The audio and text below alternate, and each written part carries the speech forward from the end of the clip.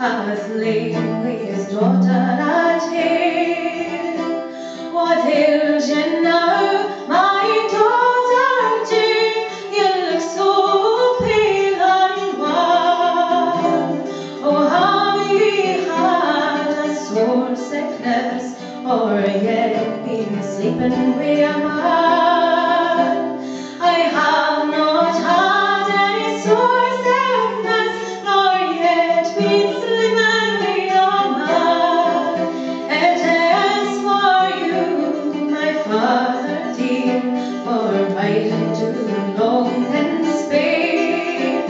Cast off your gray brown gowns and make it upon a stone, that I may kenny you by your shape, whether you be a maiden or not.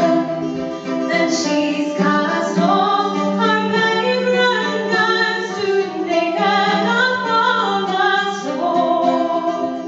Her apron was low, her haunches were round, her face seemed pale and wan. Oh, was it worth had you gone light on man of blood and flame? Or was it with one of my serving men that lately came out of Spain?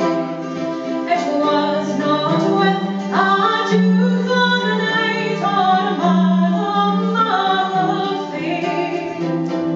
It was with Willie Owen's body, but I can bide no longer on a lane. The king has called his name men of my 30 and my 3, saying, fetch me this Willie Owen's body, and in hanged he shall be.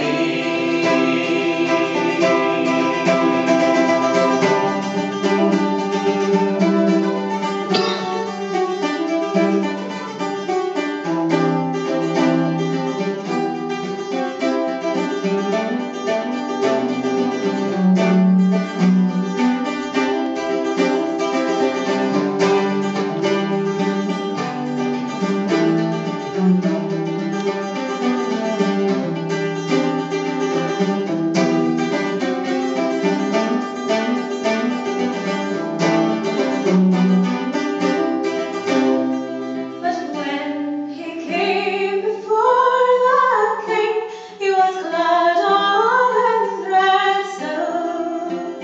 His hair was like the strands of gold, and his skin was white as milk.